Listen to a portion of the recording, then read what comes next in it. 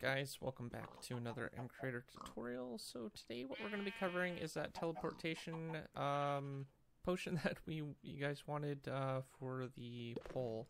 Now there is a couple things that I did add. Now if there is a player with a bed, then they will spawn at their bed. Animals and stuff are a little bit different. It's not exactly the same way that it's set up with a bed, but it's very similar to how it reacts when a player doesn't have a spawn point from a bed. So if you were to, well, let's clean up all this. We'll just let these guys out, and hopefully they all just kind of get out of here. So we'll just let them all get out of here. No, yep. Let's just grab some leads. We'll do that this way. Everyone out.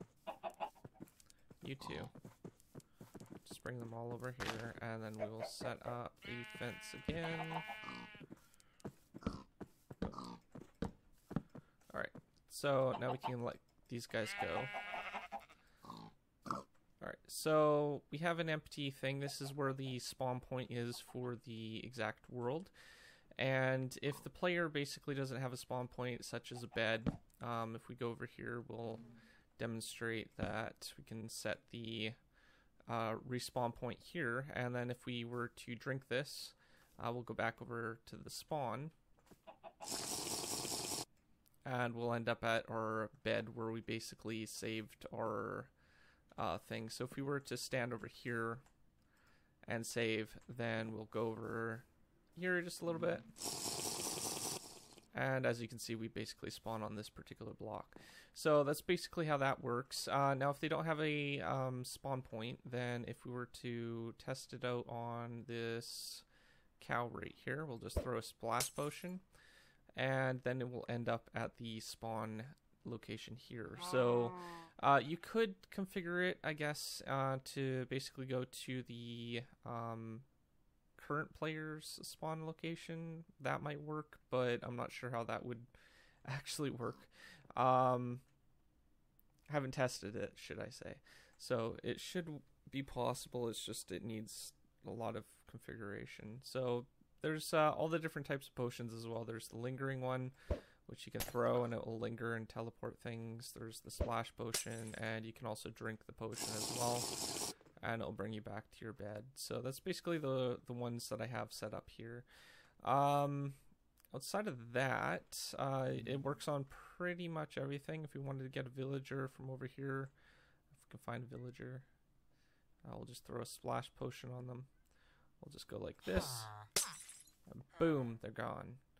Now they should be over at the spawn location now. Yep, here they are. One of them at least.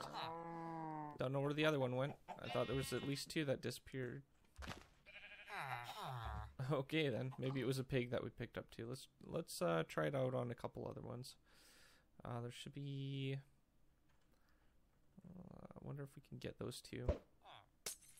Okay, let's see if that actually worked. I'm not sure if it will teleport all of them.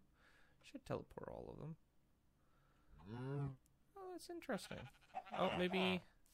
Ah, that's why, because they're all standing in each other. Okay, so there's 4 villagers there now, so that's basically how that works. Alright, so let's go ahead and take a look at the code. It's pretty straightforward stuff. The first thing that we actually want to do is we need to create a global procedure for testing when the player right-clicks on the bed. So what I've done here is player right-clicks on block for the global procedure. Now we have these dependencies here, block state, direction, and entity X, Y, and Z, and then world. This procedure itself only requires entity X, Y, and Z, and the world, so it's possible to run this particular script.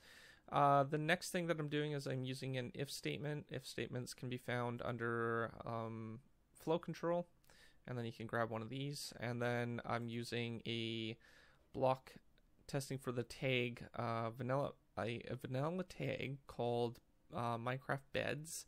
So if we go under the block data and then scroll down, there should be one that says is block tagged in the block tags as is like the block that we select tagged in the block tags as, and then the tag name.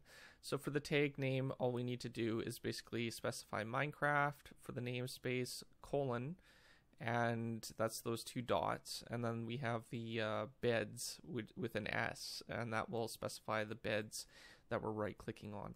Now what this does is it basically sets 3 global variables up. Now you could add support for rotation, your yaw and stuff as well if you wanted to. Just to keep it simple though, I basically set it up so the player location is specified on the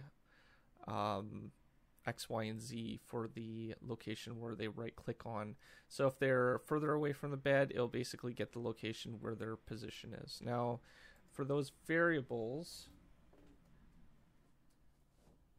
what I have is I have the 3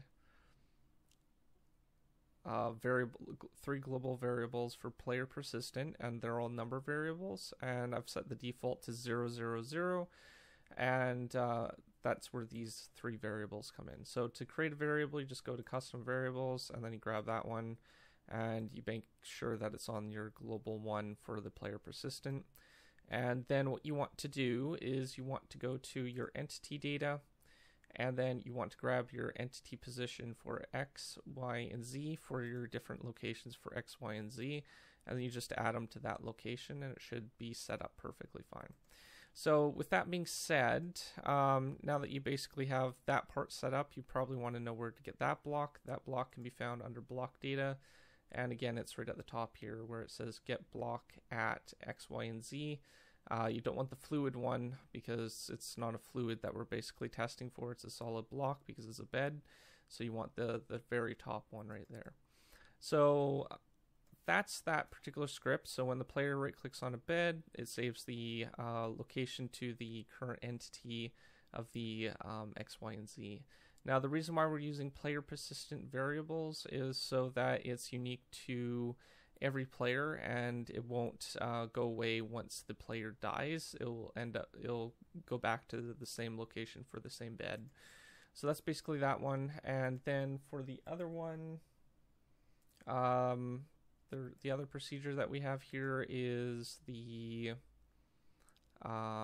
teleportation potion effect spread applied. So this one right here is basically getting the local variable for the player. Now we're basically testing if it's equal to 0. So if it's equal to 0, then what we want to do is we want to spawn them to the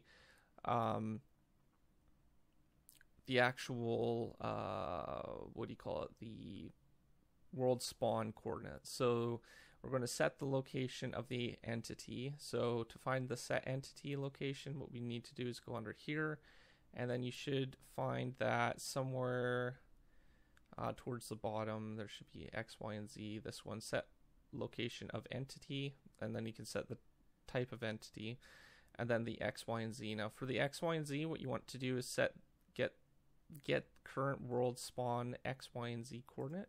So for that, what you want to do is go under the world data, and then you should have get current world spawn at X, Y, and Z coordinate. So these 3 blocks right here.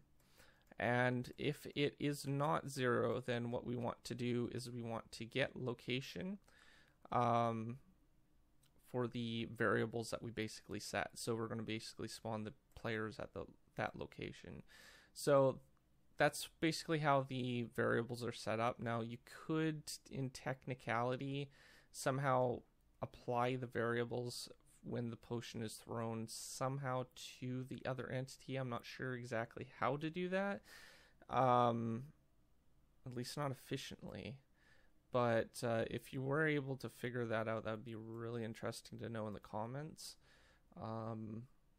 But I wasn't able to figure that out, and the best thing that I could come up with was this basic system. So for the potions, we have the potion effect, which is all set up here, very standard potion settings. And then I've basically added this particular trigger here for the actual trigger that we just covered, this one right here. So this one will, when effect started / applied, and we're basically just going to teleport them based on the world location or where their bed is set.